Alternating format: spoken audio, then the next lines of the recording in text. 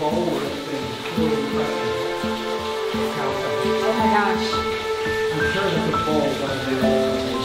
Yeah, no, I'm sure that's something somebody did left there.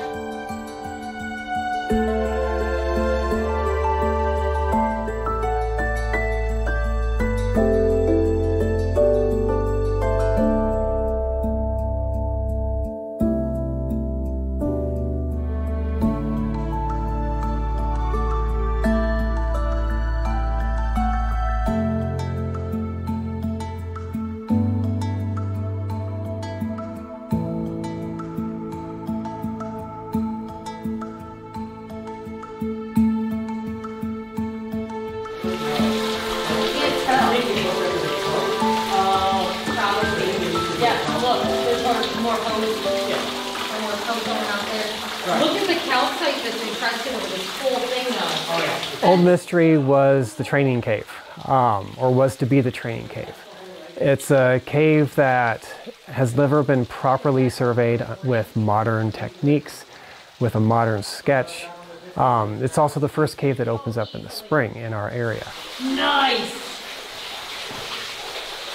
And then here's this other crack. Prior to our mapping trip, there wasn't a cave map that the state park had. So we were really sketching our own original version of the map. But that's what I mean. It's like, it looks like you could get, there's a skating room area. Just absolutely. Past the squeeze. Yeah, you just gotta get through the squeeze. But I don't know how far that goes. I don't know either. When Seabury said that there was some leads that I should check out, I immediately thought there has to be more to Old Mystery. And it was the last any of you saw Jackie again. There's always, especially this year, we've had a couple of good students who don't mind being the first person through a squeeze as long as it doesn't look too tight. You look for somebody who's willing to do it, but also somebody who you're confident isn't going to get stuck trying to do it. And the question is always, does it open up to something else on the other side? It just goes back there. It wraps around towards your toes, so to speak.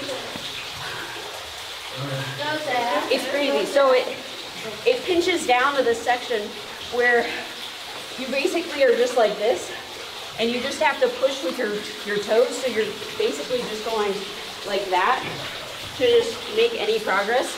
And so it goes down to a really tight squeeze, and that's a section, probably 10 feet of just, I don't know, 8 inches or something, like just really tight. And so up until this point, all of our research that I've done with the UNI Astrobiology Underground has been on marked trails. So people have already mapped these locations and we know where we're going. But now we are getting to the point where we're going to locations that haven't been mapped. And it just goes. It just keeps going for like 40 feet after that. It's crazy. It's fantastic. What a find! So when we go underground to survey, first we have to locate survey markers or areas that would be good to place a point. Once we have survey markers placed, then we can use a compass to get our underground location. Hey, that's better. Once we're reading locations underground, we'll get the compass and get the degrees for the azimuth, which is our left and right. And then we'll also get a vertical inclination from survey point to survey point, and that'll tell us how much it's changed vertically. Then we'll also use a disto, which is basically, pretty much has a laser and it can measure out distances. And so we'll get LREDs. So this is left, right, up, down. And then we'll start sketching. Like it's profile, but you shouldn't take long. No.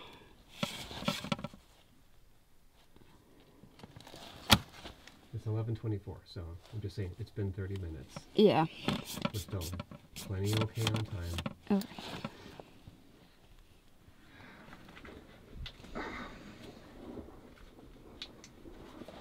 Oh. Is it my turn now? No, not yet. Okay. I'll go back to as soon as possible.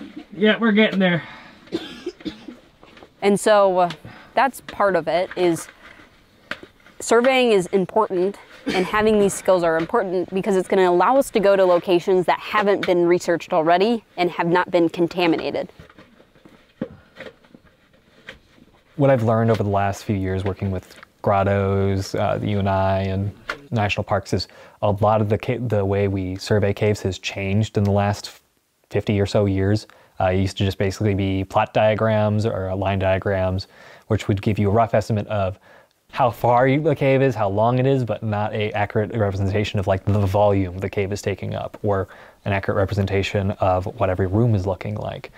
And with, for example, Mystery Cave, we are learning that the survey work that they have done isn't final. There's been a lot of new stuff we have to do. So survey work and resurvey work is super important for adding distance to the cave and a better understanding where the cave could possibly be going and linking it to other systems. So my question is now is if we're just barking up old trees and they know this and they're just like, oh wow, I guess who's crazy enough to be like, oh, I want to go down most that. cavers. But like, Jack for is one old of these mystery, yours. yes. So from Depends on how this is rough. So from using the GPS pins that I dropped, we're about 26 meters between the two entrances. So where we jump out from the entrance to Mystery 1 to Old Mystery. So 25 meters. Not that much on this map. Mm-hmm. So it's about that far on this map.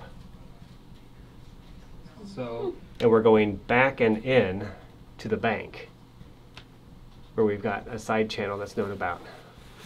So we are actually heading towards part of Mystery 1, and we're not far away, at least roughly.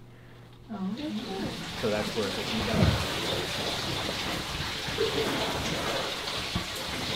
you ever get back here? What's that? yeah, they use this for drinking water. Yeah, I just drink that stuff. Obviously, the biggest hope is that it does connect to Mystery 1, which would add a couple hundred feet to the survey, which would be nice.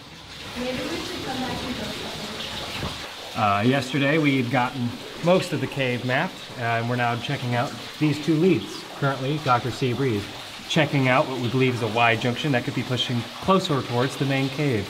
However, it's gotten quiet, so now we're just kind of waiting to see. Usually protocol is if it's like 10, 15 minutes of silence, that's when you start going looking after them. So now it's just kind of a waiting game.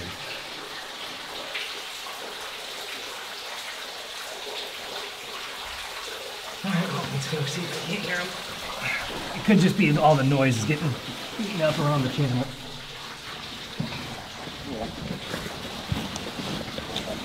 For spring break, a lot of the team got safety trained, so if there ever were an incident in the cave, we know how to properly respond to it.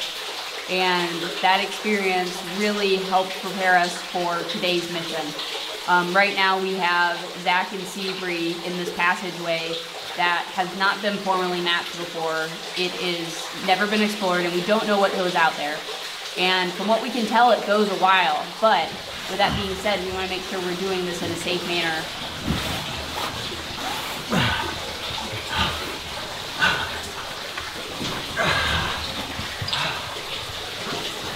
So for this passageway, I am hoping that it connects to Mystery 1.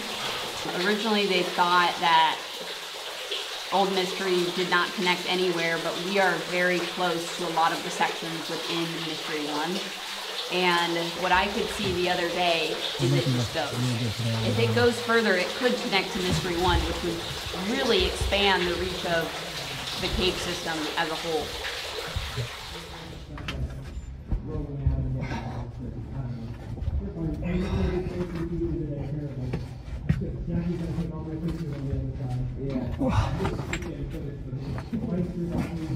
Well, let me explain the process that they're going through right now. It is probably about 80 feet of 8-inch squeeze with either this width or this width on a given area.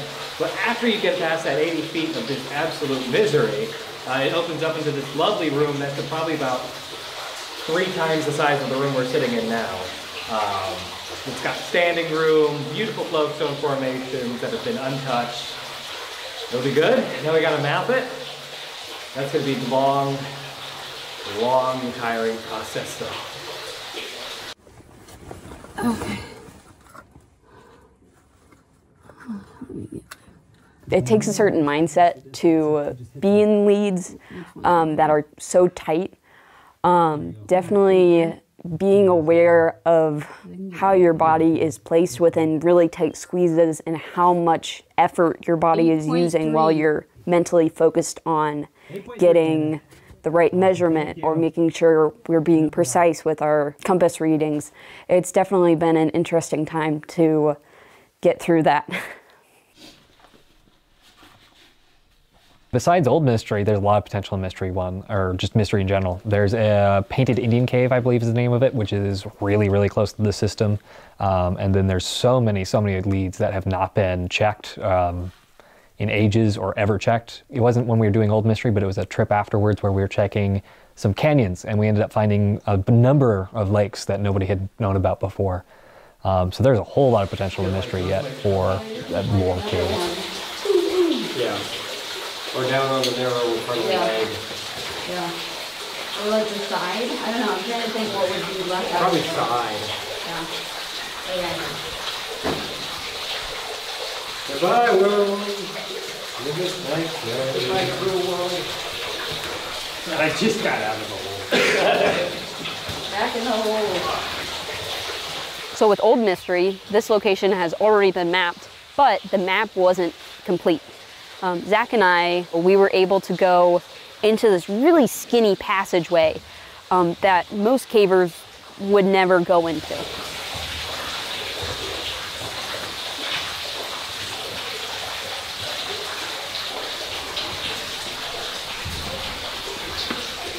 Spirits kept fluctuating as we moved our way, because the beginning of that lead is no wider than a foot at its widest, and is tall and narrow and filled with 3 inches thick mud layer, and you can't stand, so you're just sliding your way through it, seeping into your wetsuit. It's freezing, it's cold, making you want to be anywhere else.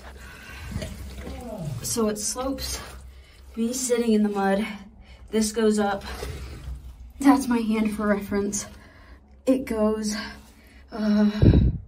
we're maybe at 3 feet is the ceiling, and we're 2 feet across.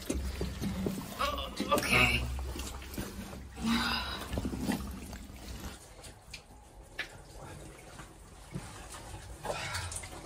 Does it taper off, or does it go any? It's still staying about the same width. Let me get around the bend.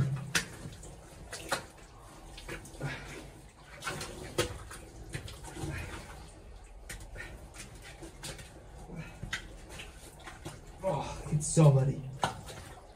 Oh, it keeps going. It keeps going from there? Going. Okay, so... There's really almost no end to what we can discover in these caves. Mystery Cave, the resurvey work that's been ongoing has only recaptured 1/3 of the cave, of the historic cave that was best known at 13 miles. But as we've been resurveying, we keep adding new leads and new directions that have never been on the historic maps. So there's a lot of mileage left to remap, re-explore, and our techniques have only seen maybe 600 feet of this 13-mile cave. So the mysteries are boundless. Same with any cave you want to look at. There are so many miles of so many caves that no one person could actually answer all the mysteries of all the caves. We'll just kind of see where the leads in Old Mystery go. We've got the one passage left to survey once the cave dries out from some flooding. Whether it connects or not, we don't know yet. Yeah, I ate some mud on the way back.